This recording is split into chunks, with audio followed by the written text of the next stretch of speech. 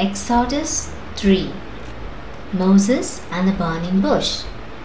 Now Moses was tending the flock of Jethro, his father-in-law, the priest of Midian, and he led the flock to the far side of the desert and came to Horeb, the mountain of God. There the angel of the Lord appeared to him in flames of fire from within a bush. Moses saw that though the bush was on fire, it did not burn up.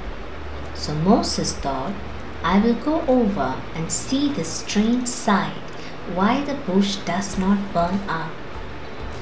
When the Lord saw that he had gone over to look, God called to him from within the bush, Moses, Moses. And Moses said, Here I am. Do not come any closer, God said. Take off your sandals, for the place where you are standing is holy ground. Then he said, I am the God of your father, the God of Abraham, and God of Isaac, and the God of Jacob. At this, Moses hid his face because he was afraid to look at God. The Lord said, I have indeed seen the misery of my people in Egypt. I have heard them crying out because of their slave drivers,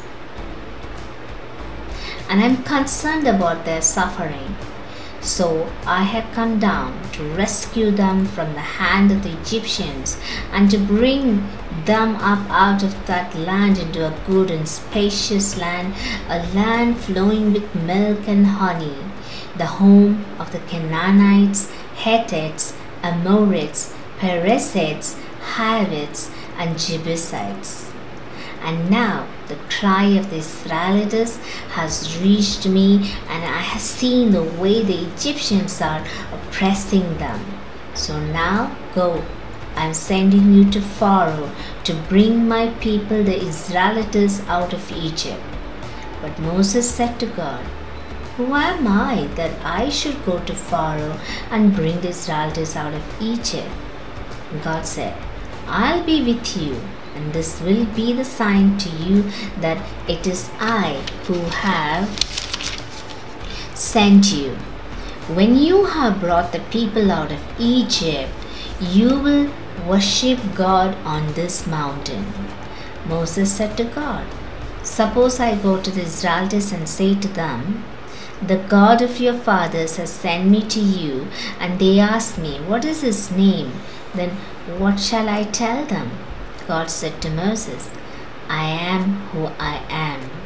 This is what you are to say to the Israelites, I am has sent me to you. God also said to Moses, Say to the Israelites, The Lord, the God of your fathers, the God of Abraham, the God of Isaac, and the God of Jacob has sent me to you. This is my name forever, the name by which I am to be remembered from generation to generation.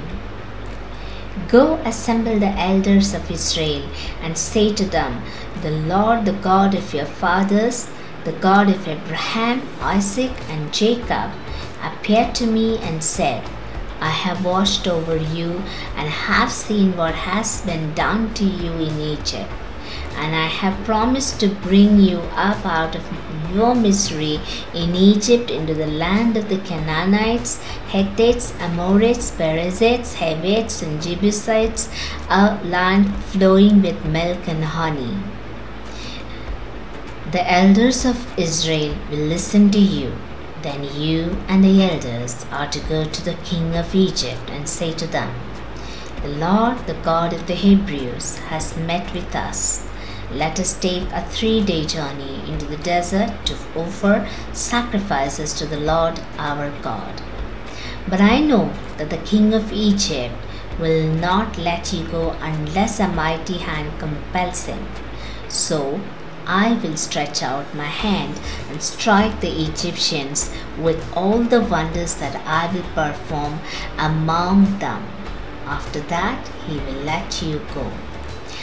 And I will make the Egyptians favorably disposed towards this people, so that when you leave, you will not go empty handed. Every woman is to ask her neighbor and any woman living in her house for articles of silver and gold and for clothing, which you will put on your sons and daughters, and so you will plunder the Egyptians. Thanks for listening. God bless you.